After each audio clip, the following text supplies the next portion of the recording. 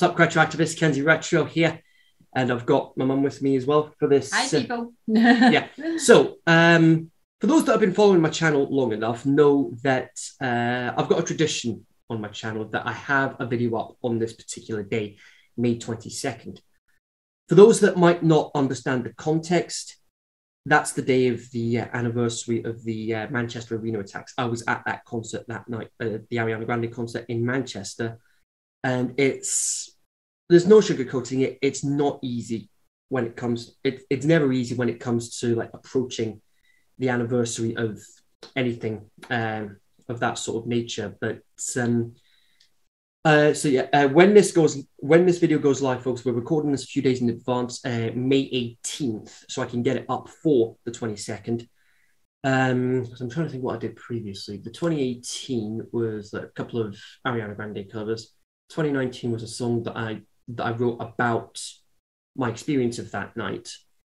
2020, when we were still in the first lockdown of the pandemic, that was my fairly in-depth review, about half an hour long, of Ori and the Will of the Wisps, just after I finished doing the playthrough of that game. Then last year it was another song that I wrote.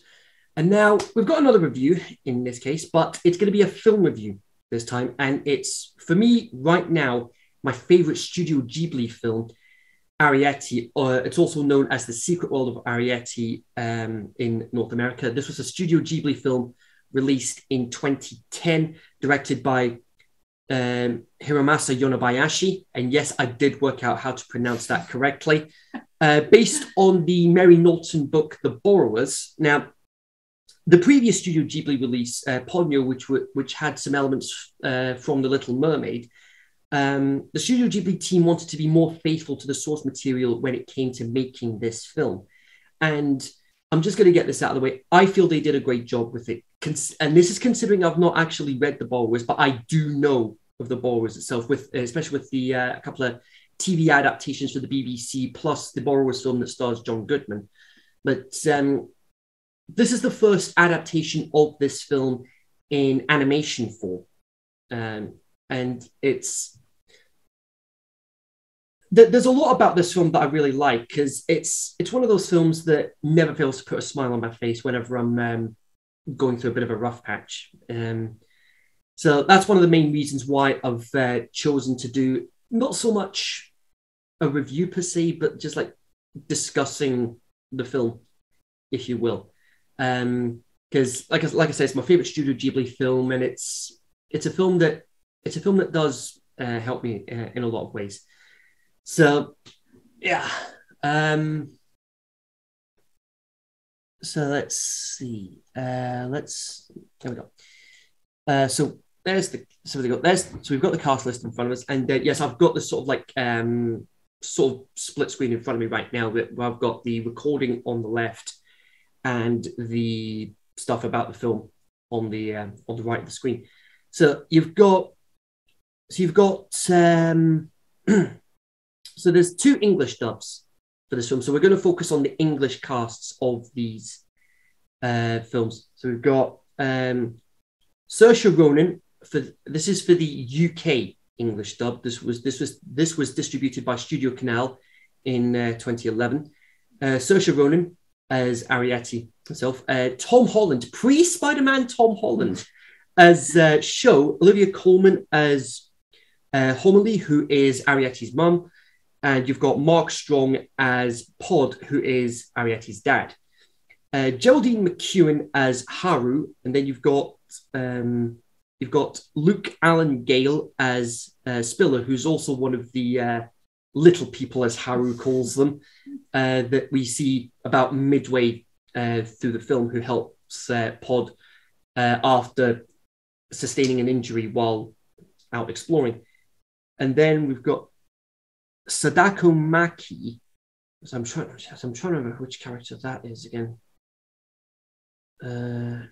As Felida Law for the English for the UK English dub for that one. There's a couple of big names for the US English dub. One, you've got Amy Poehler from Parks and Recreations as Homily, Will Arnett, who is also the voice of Batman in the Lego Batman in the Lego films, and also the Lego Batman movie itself. As I've mentioned, Amy Poehler, Parker Records, Bridget Mendler as Arrietty, David Henry as Sean, because with the US English dub, they changed the names of a couple of the characters. Sho to Sean, Haru to Hara, and Sadako to Jessica. So I'm trying to remember who Sadako is. You know, the aunt. So I'm trying to go through this here.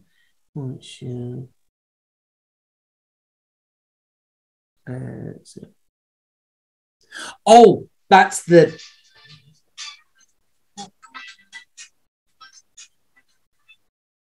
Bear with her. So I can. Oh, that's Show's caretaker. That's who it is. Yeah.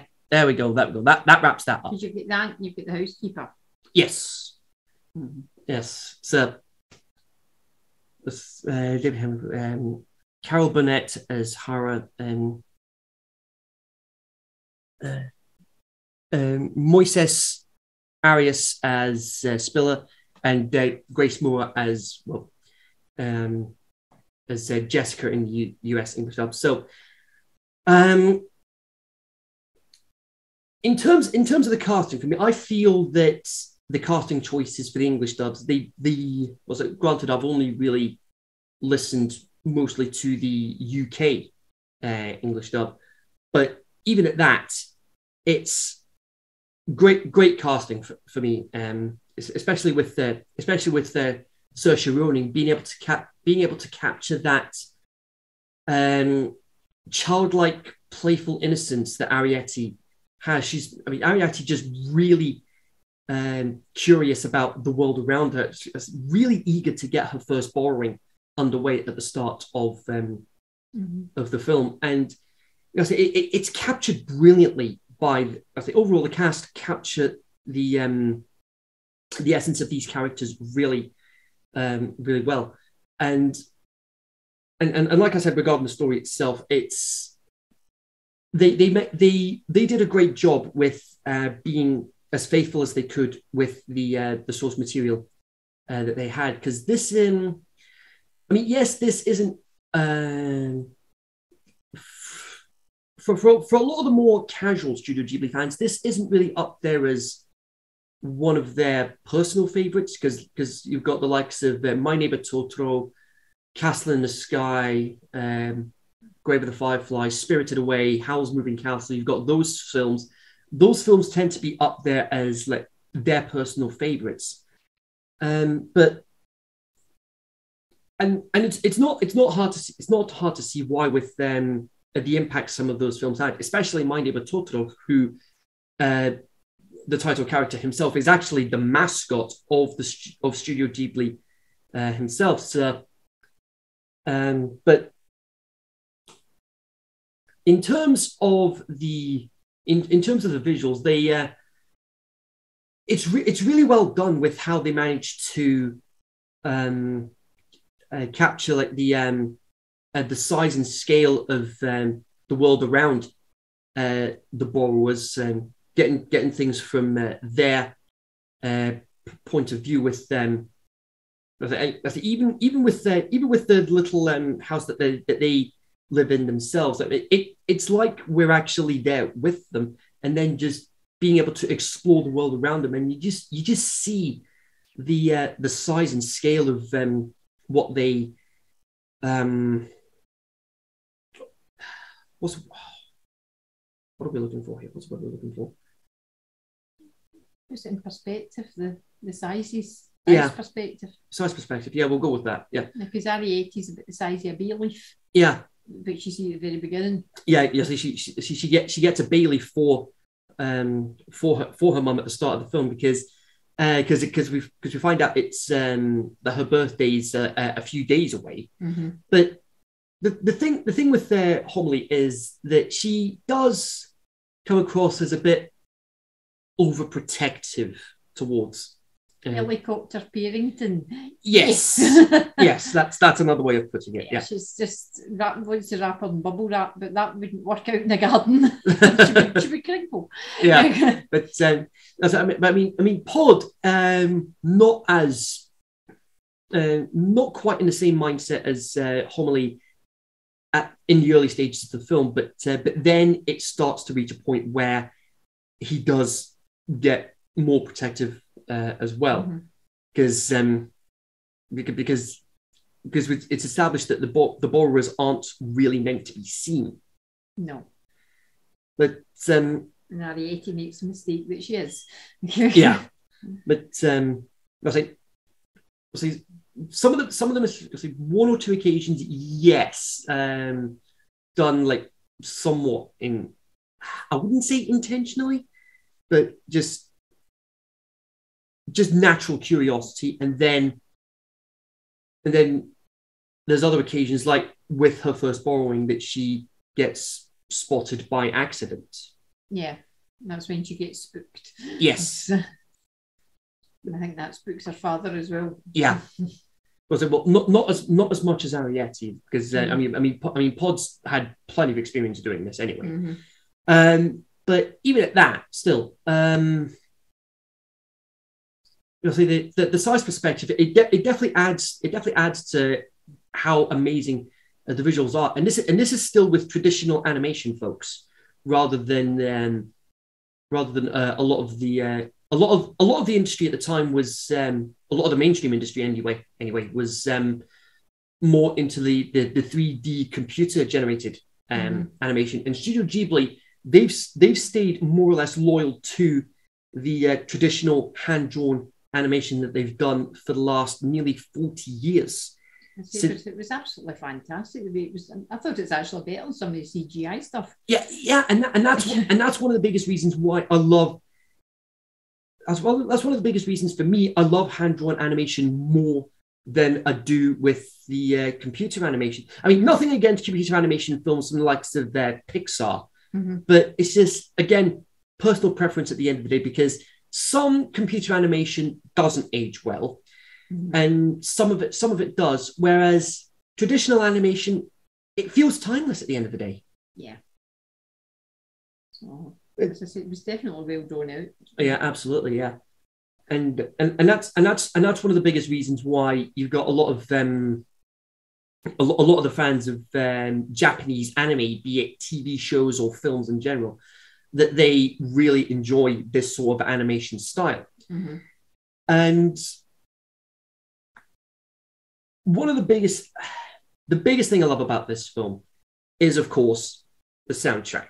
I can't do a discussion regarding a film without discussing the soundtrack. And it is definitely one of my personal favorite soundtracks of all time, not just with the songs. I mean, albeit there's only 2 or 3 in the film. That's enough. It didn't need any more. Yeah, but then you've also got the score in the background as well. And that was done by Cécile Corbet. And this was also the first time that a non-Japanese composer worked on a Studio Ghibli film. And Cécile is also she's also a Studio Ghibli fan. She actually gave the crew that worked on this film a copy of one of her albums, and they enjoyed it. And that was when they decided to make the call to get her to work on the soundtrack. And she did a fantastic job with this soundtrack. I feel like I say the score definitely captures that sense of wonder and adventure that we see throughout this film. And I mean, even the instrumental version of Arrietty's song, which is like the big song from this film, even the instrumental version of that song, it definitely captures the curiosity that Arrietty has for what's around her, given the fact that she's now able to start borrowing on her. But as I say, she's so curious, and the music's so upbeat and lively. It Yeah. just brings that across. Yeah, and And again, that's one of the biggest reasons why I love this soundtrack as much as I do. And the soundtrack, believe it or not, folks, is actually on Spotify if you guys want to listen to it. Because I mean, I've actually got it saved in my Spotify library, and there's one particular part of the soundtrack, Our House Below, which is the second song we hear in the film. The first one being The Neglected Garden. Our House Below. Our House Below, that song never fails to bring a smile to my face whenever I listen to it, because that is, for me, the perfect example of capturing the childlike curiosity that Arrietty has throughout the film.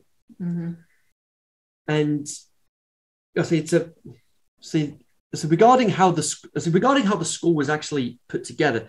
It says here the score was combined the musical styles of Celtic folk music, medieval Turkish songs, Baroque madrigals, and Irish marches as well.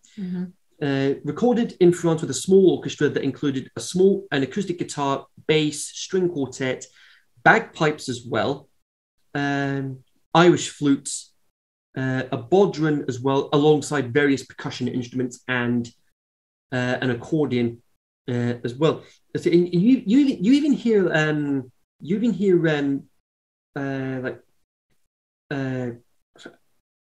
it's a smaller variation of how I think it's a Klarzak. I might be wrong on that one, because that's one of the first instruments that you hear for Our House Below, and this actually managed to win the Best Original Soundtrack Album at the Japan Golden Disc Awards in 2011, selling 200,000 copies of that album, of that soundtrack in Japan alone, certified gold in the process. So massive props for so not only successful commercially, but also in terms of awards as well. So at the end of the day, this, in terms of a starting point for somebody wanting to get into Studio Ghibli's films, I'd say this film's a great starting point, in my opinion. Yeah. Because although I will say the very first Studio Ghibli film that I watched, like, all the way through, apart from, like, there was a couple of occasions where Studio Ghibli films were like Porco Rosso, a perfect an example of that. I only caught like the tail end of that one, but like watching one all the way through, Castle in the Sky was the first one that I watched, and that was, and then from there, that was me hooked on Studio Ghibli. And and with how extensive their catalogue is, I always find myself coming back to Arrietty, and that's all for the reasons that I've already mentioned. For the reasons that I've already mentioned here. Now, of course, as with talking about these films, and the problem with trying to talk about Studio Ghibli films is that I can't really use anything that substantial, mainly because Studio Ghibli's copyright is a bit more aggressive, if you will, compared to Disney. It's really intense. Yeah, because I think it's a case of, possibly, I might be wrong on this one, so somebody might correct me in the comments regarding this one, needing to get written permission from the studio itself to be able to use their library of films if you're wanting to use clips of them for something like this. Yeah. So that's why this is just going to be. So that's why this video is just going to be me and my mum on camera talking about the film. But when I do, when I get round to covering the Studio Ghibli films in its own run in the Kingdom of Isolation, where because there were a number of a majority of the Studio Ghibli catalogue did have English dubs done by Disney themselves. So that's why I figured, instead of doing just the films that Disney did an English dub for, why not do the entire catalogue? The only issue is when it comes to covering Grave of the Fireflies, That's the only Studio Ghibli film that isn't on Netflix right now, mainly because of licensing issues, because it's a different company that own the streaming rights for that film. But it's a good job. It's a good job. I do have the Studio Ghibli catalog in some capacity on my end. So, but I will say, when I do get around to covering Grave of the Fireflies, that's going to be a bit of an emotional roller coaster, to say the least, because from general consensus regarding that film, it's one of the most heartbreaking films that's ever been made, because it's World War II Japan, and you've got two siblings struggling to get by. And from what I've heard from people that have watched it, it's definitely not an easy watch. Yeah. But I'll cross that bridge. Part of history. Yeah. But again, I will cross that bridge when I get to it. Yeah. So, but like I said, earlier, this Arrietty, I feel, is a great starting point for anybody wanting to get into Studio Ghibli's catalogue of films. I mean, they've done incredibly well to keep going as long as they have with the other films that I've mentioned previously. The latest one that I watched for the first time was Whisper of the Heart. So, I mean that's another one that I've on first view. I definitely enjoyed that one.